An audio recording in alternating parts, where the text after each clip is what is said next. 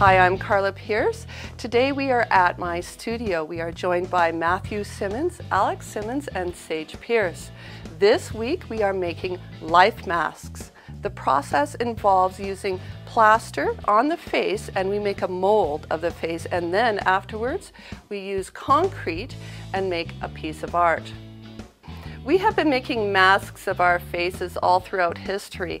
In ancient Egyptian time, masks were made as a part of the embalming process. The Romans made them for family sculptures and as a part of funeral rites. They were made in Europe throughout the Middle Ages, and we are still making them today. The beautiful thing about making a mask is you capture a moment in time, a portrait of a person. And it is a wonderful thing to do with your children because you get to keep that memory. Let's get started. Cut it up and then see, maybe you can help too. And in order to get the bandages just right, I don't like that because if you're going to be pretty long.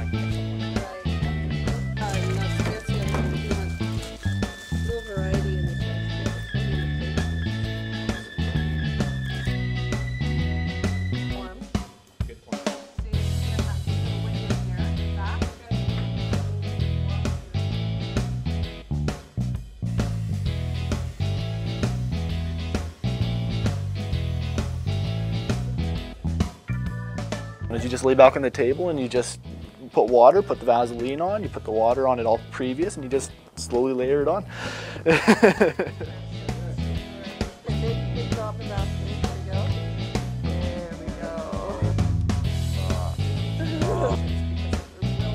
want to cut the other eye? I know, it's just awful.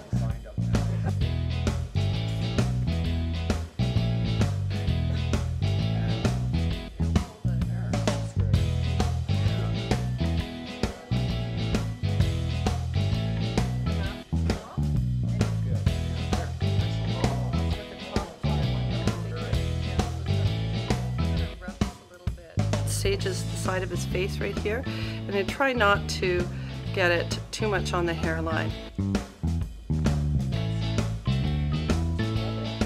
Once you start getting into it, it should take you about, start to finish, maybe 5-10 minutes at the very most. How far do you go down there?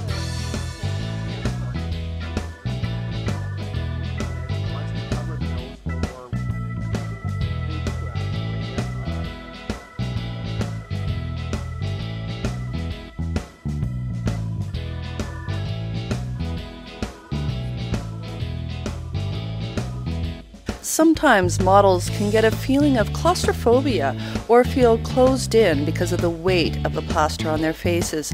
The trickiest part is putting the plaster over the mouth and the nose. Sometimes this can cause an uncomfortable reaction in the model.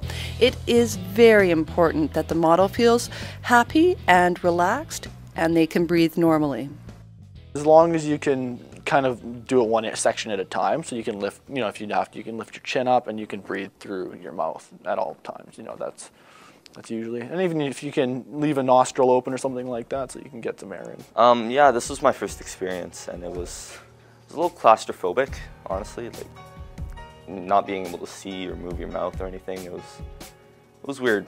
It's weird. It's like it's really wet at first, and it starts to dry, and it's kind of gross almost. It's hard to think about the art. Like, oh God. It is a claustrophobic kind of sensation. And you do feel the wetness around the side of your face, and it starts, water can run down your ears and stuff like that.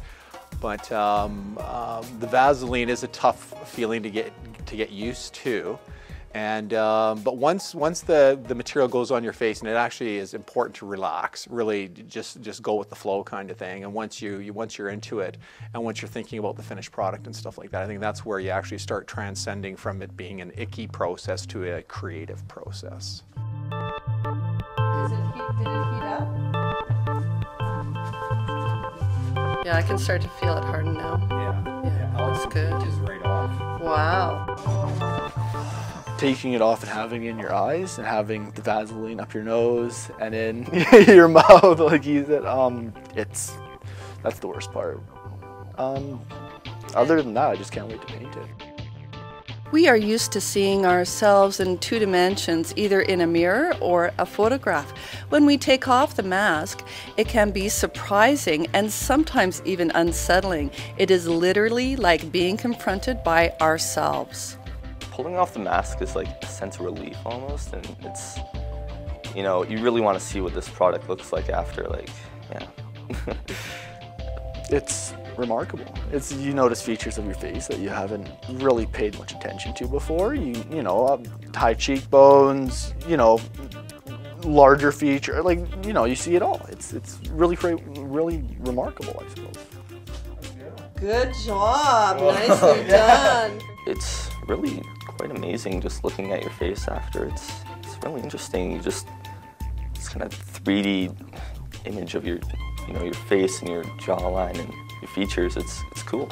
It shows different values in your life. It can show different experiences in your past that you've had. If you're, you know, angry, happy, sad, you know, whatever it might be, it'll definitely show up in your mask. If you feel like you see something off of a movie that might be, that you think, oh, you know, that's so cool. I've always wanted something like that. You can actually take these materials and you can build yourself something even cooler than when you start out. Yeah, it's really cool. It's a lot more fun than just taking a picture of someone. It's interesting. I like it.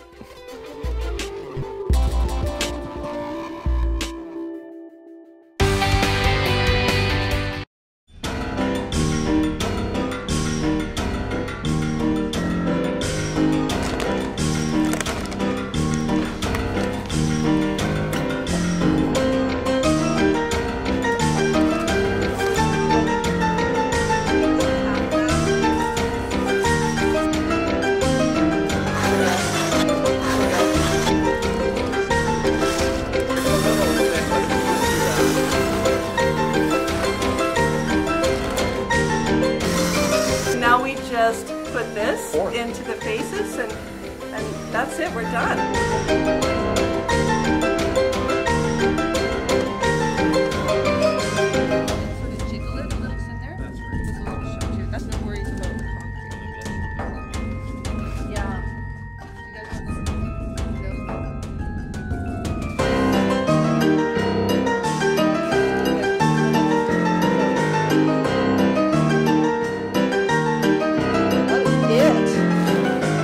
This mask making process can be used in many different creative ways. What really makes it a neat process is that pretty much anybody can do it, provided you have a model that's willing to sit for you and go through it, and then you can actually take it as anybody can make a nice mask out of it, and then paint it and put it up on your wall, and you're, you know, creating a nice piece for yourself. Incredible amount of things you can do with it. You can paint it. You can do whatever. You can break it. You can sew it back together. You can, you know, it's a very easygoing material. I want to find a way to do a full head cast and maybe arms and legs, and I don't know. Just, you can do this. It's a resource where you have no limit, no boundaries to what you can use it for. It's art. You can incorporate metal objects into it. You can incorporate, you know, whatever you feel deserves to be in your work of art. It's wonderful. And you can even incorporate, you know, personal memorabilia, something from your past that you really want to incorporate into a modern piece of art. It's wonderful. But you could take your whole family portrait and make 4 or 5 different faces in there, and then do color pieces, or with something with fall patterns or leaves or things like that. I think it would be a real nice way for families to capture the essence of their family at that one time. Making art together as a family can create strong memories and bonds that last a lifetime. I think for any parent, it's neat to capture your kids through time. It really is, and that's why, like I've got some from, you know, Jonathan that are when he was 4 years old, or Alex now when he was 8 years old, and you can see that transition. It would actually be nice to capture one every year, and then you could line them all up and see your child actually growing and then their facial features changing. So I think it's just a really creative and very rewarding experience for parents to actually do that with their kids.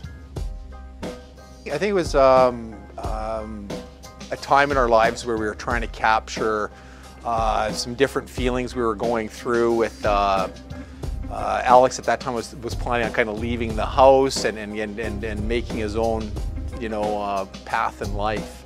And also now that he's a young adult, I wanted to capture him in more of a, I don't know, it's an interesting piece. It's kind of got the fingers coming up and grabbing his face and pulling him down into the water, but it was more, I think, to do with hanging on to him or clinging to him somehow or whatever. But it is something that, yeah, you can hang up on the wall and look at it and say that's really neat to see his face in time and just that period of your life that you've captured.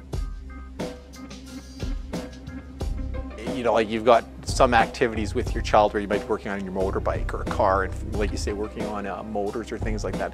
This is more, I think, getting into the creativity side of things and more kind of a heartfelt piece with your child or with your, son, daughter, wife, whatever it is. So it's more personal to them, more personal for yourselves.